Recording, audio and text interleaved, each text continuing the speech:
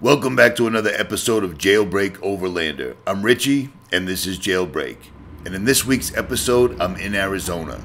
I'm with some locals, and they tell me, hey, let's take a long off-road ride, and we'll show you a ghost town train station out in the middle of nowhere. Well, I can't say no. I'm all about it. Broke open safes, skulls, trains, I'm there. We're out there checking the place out, and it's phenomenal. It's in the middle of nowhere, it's secluded, it's history, everything I love all wrapped into one thing.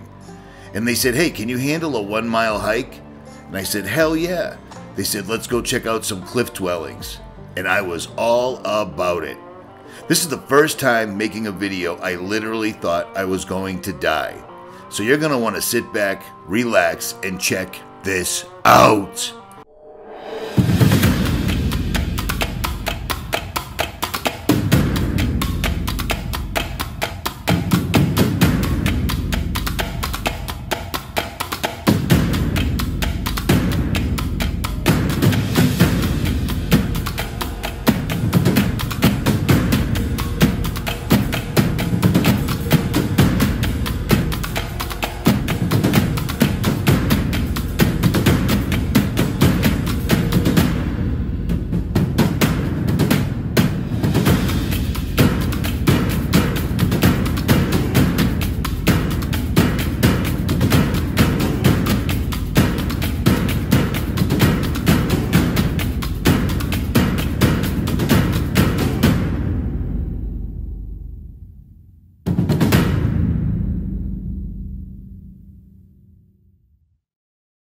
So for most people that have never been to Arizona, this is what they think Arizona is. Long, dusty trails, people sitting around shooting at old tin cans.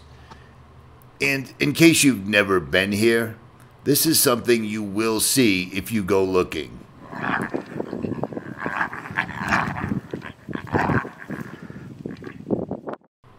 Javelinas. Are they a rodent or are they a pig?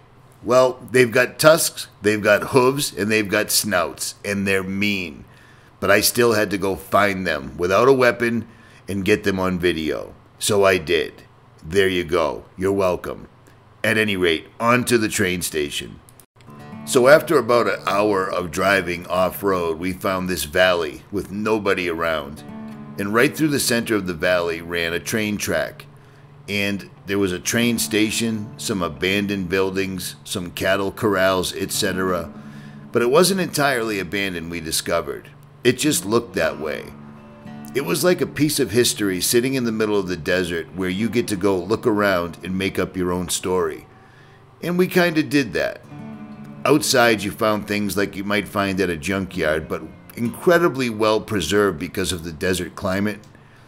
And then at the actual train station was safes sitting outside that had been cracked. I couldn't help but wonder if it was by an old-time Western bandito or a modern-day burglar. Tough to tell.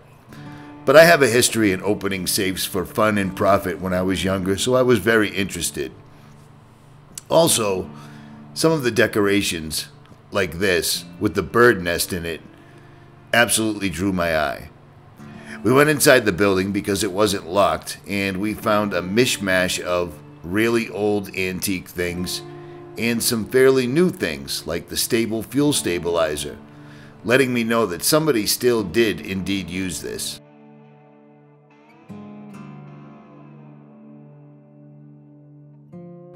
This is in the town of Perkinsville. Perkinsville is named for A.M. Perkins, who established a cattle ranch here in 1900. In 1912, the short line financed by William A. Clark to service his copper smelter in Clarksdale and his copper mine in Jerome opened a station in Perkinsville. The railroad buildings included a depot, water tower, and the station's master's house. Nearby were a limestone quarry and kiln for producing lime. Briefly in the early 20th century, Perkinsville supported an estimated 10 to 12 families. It had a small school, general store, section house, and a post office. The smelter closure in the early 1500s eliminated the need for the quarry and the kiln, and the advent of the diesel locomotives eliminated the need for the Perkinsville water stop. The hamlet soon became a ghost town. It was used in the 1960s film as a location for How the West Was Won. The building's left unlocked, and there seems to be no vandalism, and it's strange because it's like walking through a history museum. Everything was just left here with a few telltale hints of somebody's been in this building doing maintenance or something. I don't know, because there were newer items that weren't from the 1950s or earlier. But again, it was a really cool piece of Americana that most people won't see because it was not easy to get to whatsoever at all. Everything about this place fascinated me, from the wooden sewage lines that ran under the train track. And yes, I was laying on my stomach trying to get this footage. I just find this kind of stuff fascinating. The history of our country should be known by all, and not just by what the books say. Not only were there things like this, but in this ghost town, there were things like this just sitting here. And it's amazing how it stood up to the test of time. Arizona is very kind to metal antique things. Look at that patina. Every place you looked, there was just history. And I love that kind of stuff. And I'm guessing you guys do too. But the guys that I was with and the young lady we were with asked me if I could do a mile hike, and if I could, they were going to take me on a long off-road trip to a place where there were cliff dwellings, Native American cliff dwellings, and I said, a mile long? Of course I can. No problem. So we hit the road and we traveled for a long time.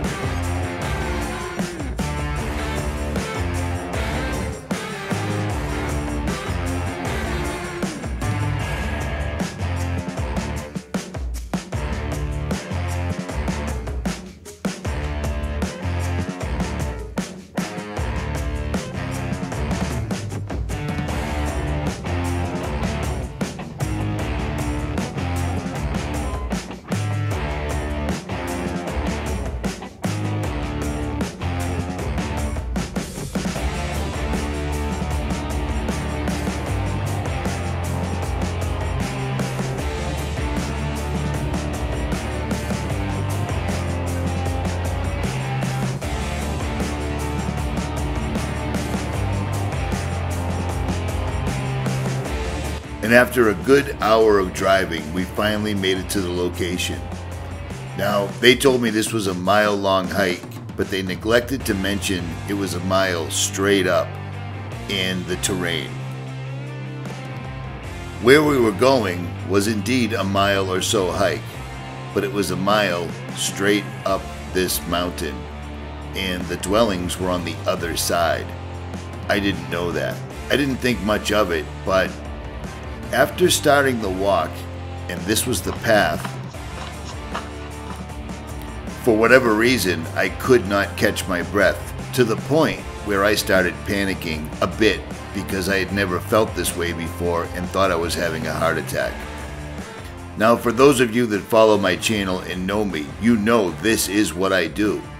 But on this particular day, I don't know if it's because I've been driving so much over the last year, Or was it inhaling the dust from the two vehicles in front of me for the last couple of hours?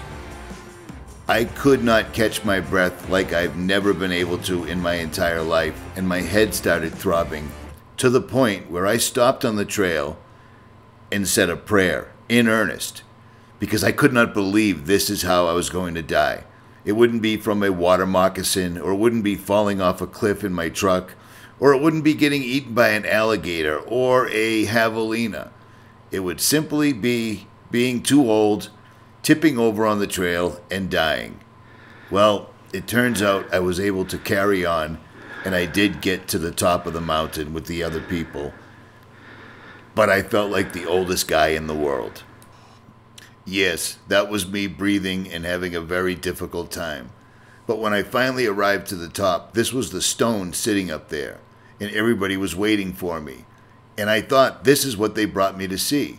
Volcanic rock. We're at the top of a mountain looking down on all the other mountains, and it was very cool. It was awe-inspiring. And as epic, amazing, and magnificent, yes, all those three things, as it was, I thought this was the destination.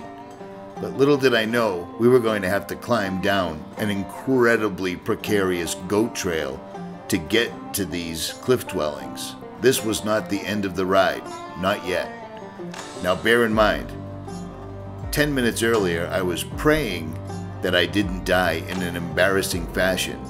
Now I have to climb down a very slim goat trail, carrying my cameras. Perfect. Now again, if you follow this channel, you know that not very many things scare me. Have you ever been to a football game and been at the very top bleachers, and when you stand up you're afraid you're going to fall down into the others below you? Well, this made it look like nothing. And if you did by chance lose your footing, you were greeted on the way down by every variation of cactus available and large volcanic rocks. And this is zero exaggeration whatsoever at all. Like I mentioned previously, and it sort of goes without saying, the scenery was unbelievable, and not very many people have seen this. Imagine living up here at this height on such a sheer drop down. Here's the path itself. It is as wide as my two shoes, and then that is it. If you happen to trip over the rocks that seem to have always found to be right under your foot, if you walked, a rock would roll under your foot. But all of it was worth it when I finally made my way to the actual cliff dwellings. That's the trail, and it goes straight down. So when I had the thought that perhaps I was going to perish on the trail walking up, this one totally blew me away. It is worse than it looks right here, and again, if you happen to slip or fall, there's nothing to grab onto except razor-sharp volcanic rock, and again, every variation of cacti and thorn God created. That's the trail right there. And I'm carrying things in both of my hands. What could possibly go wrong? Now bear in mind, whoever built these dwellings was obviously trying to keep themselves safe from either manifest destiny, other tribes, or whatever. It's tough to tell. But this is an amazing place, and the intestinal fortitude of the people that built this, that carried every one of these stones up this incredibly precarious climb, is amazing, and seems to be something we've lost over the years. Now, I'm not making excuses, but I got at least 10 years on everybody in this video, and they all live in Arizona at 4,000 to 6,000 feet. And I live at exactly sea level on the Atlantic Ocean. But this story isn't over yet, so stick with me till the end, because not only did this almost kill me, I had to come back on my own the following day because I neglected to bring my drones. And if I'm going to risk my life to make a video like this, there's no way I'm not getting drone footage. So stick with me till the end, or don't. Now this place is called the Sycamore Canyon Cliff Dwelling. There are several places called Sycamore Canyon or Sycamore Creek in Arizona. This ruin is located in the Sycamore Canyon Wilderness, north of Clarkdale and west of the Red Rock Secret Mountain Wilderness near Sedona. The trailhead into the wilderness is located where Sycamore Creek and its canyon join the Verde River, halfway between Clarkdale and Perkinsville. This was Singuar territory. There are Singuaran ruins in Sedona and Flagstaff, as well as major pueblos all along the Verde River, as far south as what is now Horseshoe Reservoir, just north of Phoenix. Being someone that's built many homes in my lifetime, looking at the construction of this and the location was astounding, because these walls were stacked about 2 foot thick, and they were incredibly well constructed, and they've stood the test of time. And as you can see, they're directly on the cliff face. It's almost a sheer drop, except for the slight trail, a goat trail, to get there. So these people could see attackers or whatever, weather, anything coming from a long distance away. And if I had to guess, I'd say about 20 to 40 people lived in this particular cliff dwelling.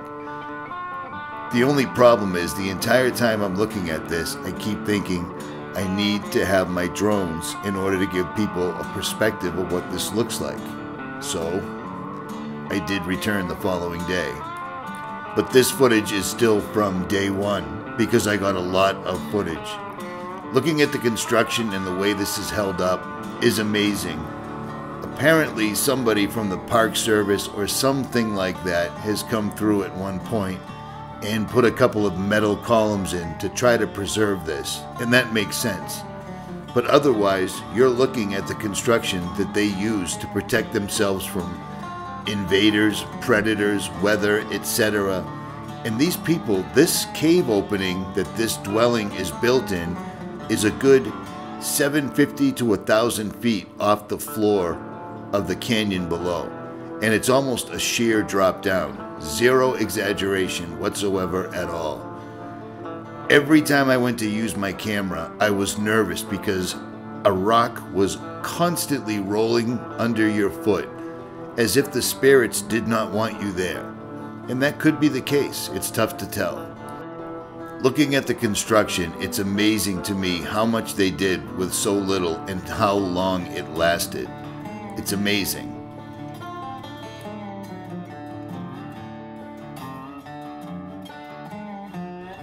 We were losing sunlight fast, and it was time to hit that fabulous ankle-breaking trail that was covered in loose, large rocks from the very top to the very bottom. And this was on the side that wasn't actually a sheer fall-off. As much as I was concerned for my health, I guess, I still came back the following day, drove the 2 hours in alone, threw a 30-pound backpack on my back, and headed straight back up again to get this footage you're about to see. So knowing I had this really rocky trail to look forward to, I made my way all the way back in, about an 1.5 to 2 hour drive depending on how fast you went. And it's a really hardcore trail.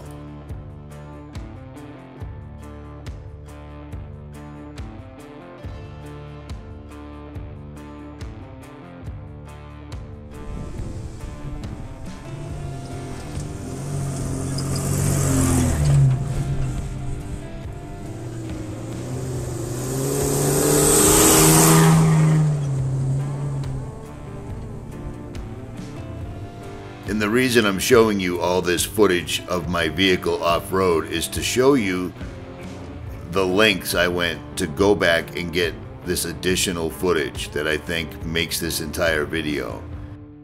And finally, after about 2 hours of driving, I found my way back, strapped on my backpack, and headed back in.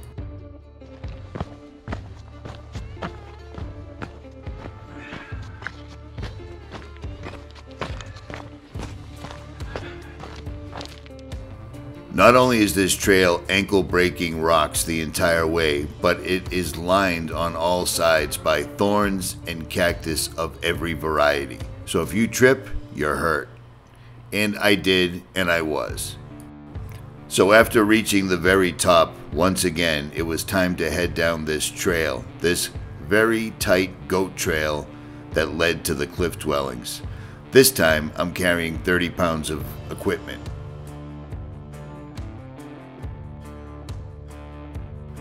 Directly to the right-hand side of the cliff dwellings is a natural volcanic cave, and it went in about 22 feet and got progressively smaller as I tried to reach the back.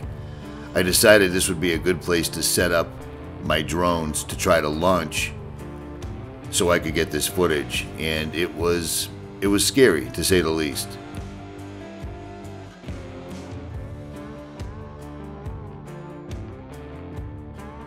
Trying to fly the drone or use any of the cameras, every time I looked up, I was losing my balance. And as you can see, there is no place to go. You lose your balance, you go over. And it was almost supernatural how every time you took a step forward, a rock rolled directly under your foot, trying to trip you up. And also, those with a keen eye will notice the drones. There's 2 drones in effect here. Both of them didn't want to launch, both of them didn't want to film, and the remote control needed to be recalibrated twice, which means there's probably either something spiritual or some sort of magnetic interference from the rocks. But I've flown around rocks almost all the time, so I'm going to chalk it up to they didn't want us up here.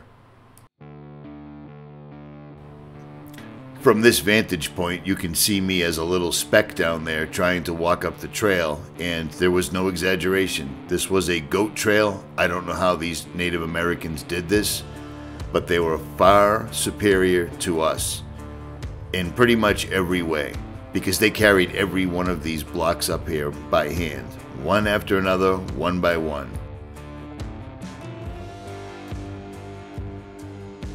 And that's me in my command post balancing on this trail while I'm trying to fly these drones. And I can't explain to you, every time I'm trying to look up to check on the location of the drone, I'm losing my balance. It was that precarious.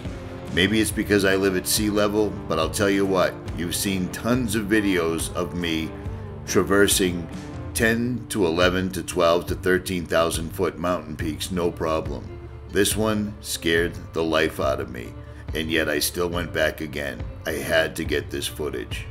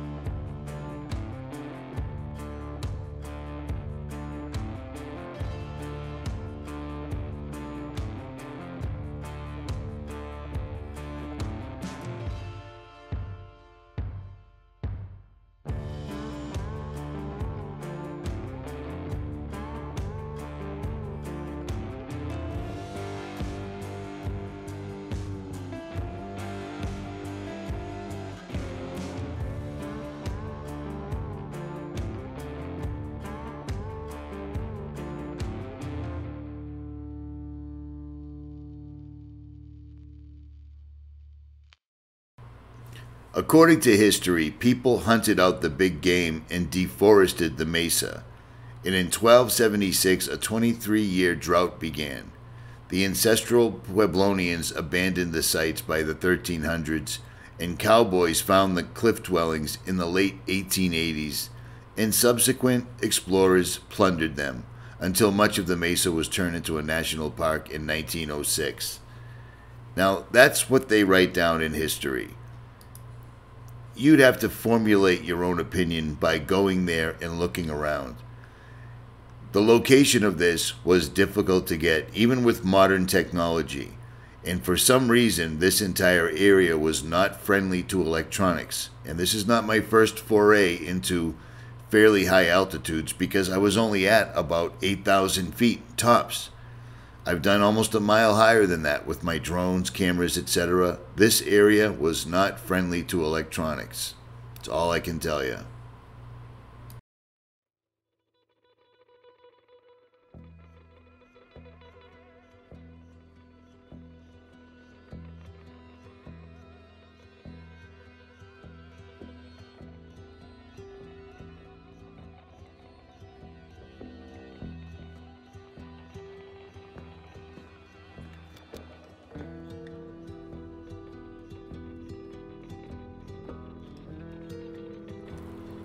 By looking at the location of this and how difficult it is to reach, it's of my opinion that these people were protecting themselves from some sort of a predator. Because this little speck on the side of a cliffside was the most difficult location I've ever had to get to make a video. This is me stupidly occupying both of my hands, one with a GoPro and the other with a Gatorade. And as you can see from overhead, the trail is directly on the cliff face. You fall, you don't stop falling till you get to the bottom. Unless, of course, a cactus or a volcanic rock cradles you on the way down and stops you from tumbling to your certain death.